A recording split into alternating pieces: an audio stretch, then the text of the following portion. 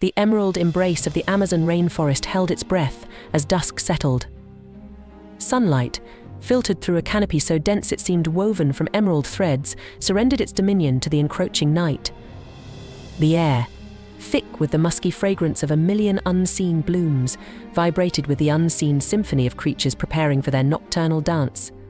Here, along the sinuous ribbon of the Amazon River, a legend pulsed with the rhythm of the current, the legend of the Boto. He wasn't your ordinary river dolphin, this Boto. He was a creature born of moonlight and mystery, a shapeshifter who embodied the very essence of the Amazon. By day, he was a sleek, silver shadow gliding effortlessly through the inky waters. His powerful body, a flash of brilliance beneath the dappled sunlight, navigated the treacherous currents with a grace that belied his immense strength. But when the moon, a watchful pearl in the velvet sky, cast its silvery glow upon the Amazon's surface, a transformation unfolded as breathtaking as it was terrifying. With a flick of his powerful tail that sent ripples dancing across the water, and a swirl of moonlight that seemed to shimmer with an otherworldly magic, the Boto shed his aquatic form. He materialized on the moonlit shore, a vision that could steal the breath from even the most seasoned Amazonian hunter. Sculpted from the rich earth of the rainforest, his skin held the warmth of fertile soil. His eyes, like polished obsidian pebbles, held the depth of 1,000 Amazonian nights, a depth that seemed to pierce the very soul of anyone who dared to look into them. This was the Boto at his most dangerous. His voice, as smooth and alluring as the Amazon itself in the calm before a storm, could weave tales that would make even the wisest shaman swoon. Promises of love and adventure dripped from his lips like honeyed nectar, whispered enticements that danced on the humid breeze under the watchful gaze of the moon. Many a young woman, captivated by his charm and the intoxicating beauty of the transformed Boto, was said to have followed him into the heart of the rainforest. But the path they embarked upon wasn't paved with rose petals and moonlight. It led them to the Boto's enchanted canoe, a vessel carved from a single, enormous Amazonian kapok tree. The wood, polished to a mirror-like sheen, seemed to shimmer with an otherworldly glow under the moon's caress. Stepping aboard, the women would disappear into the night, leaving behind only the haunting echo of laughter and the gentle lapping of waves against the shore. Whispers swirled through the Amazonian villages like smoke from a dying fire. Some, voices laced with a tremor of fear and a hint of morbid fascination, spoke of a darker fate. They said the Boto, a creature eternally bound to both river and man, offered these women a life intertwined with the magic of the Amazon. They became Ira, beautiful mermaid-like beings who spent their days frolicking in the river's depths and their nights singing with the chorus of frogs and crickets, forever bound to the whims of the capricious Boto. Others, their voices grim and laced with a deep-seated fear, believed the Boto kept these women captive. His captivating facade, they said, masked a monstrous intent.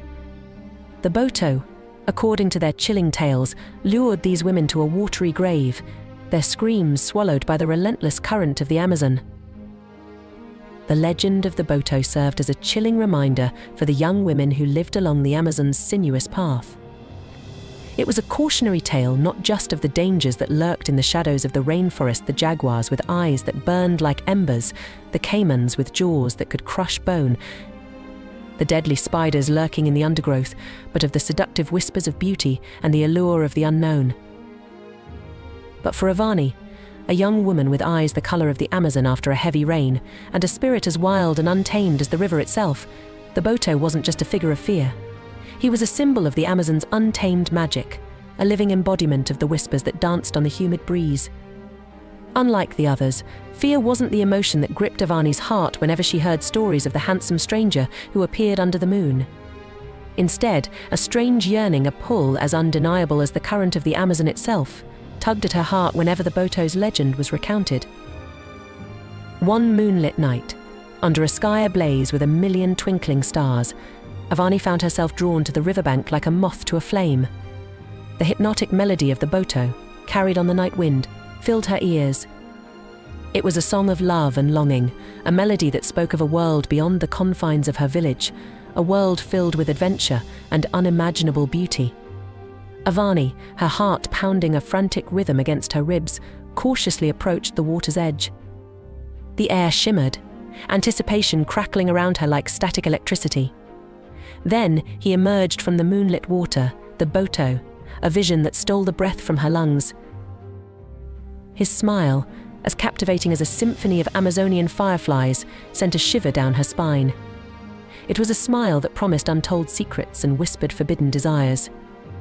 Yet, amidst the undeniable charm, Avani saw a flicker of something else in his obsidian eyes, a hint of loneliness, a yearning that mirrored her own.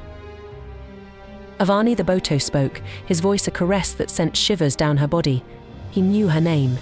How? A cold dread snaked its way through her, but it was quickly overpowered by a strange sense of destiny. "Who are you?" Avani's voice, barely a whisper, trembled in the humid night air. "I am the Boto," he replied, stepping closer, the moonlight glinting off his skin like scattered emeralds. "And you, Avani, are the answer to a yearning that has haunted me for centuries." He extended a hand, his touch sending a spark of electricity through her. Avani looked at his hand, then back into his mesmerizing eyes. The stories whispered in hushed tones echoed in her mind, tales of women disappearing into the night, never to be seen again. Yet the pull she felt towards him was undeniable. "What do you want from me?" Avani asked, her voice barely a whisper. A flicker of sadness crossed the Boto's face. "Not what you think," he replied. "I offer you a choice, Avani. A life beyond the confines of your village, a life filled with adventure and wonders beyond your wildest dreams. But it comes with a price."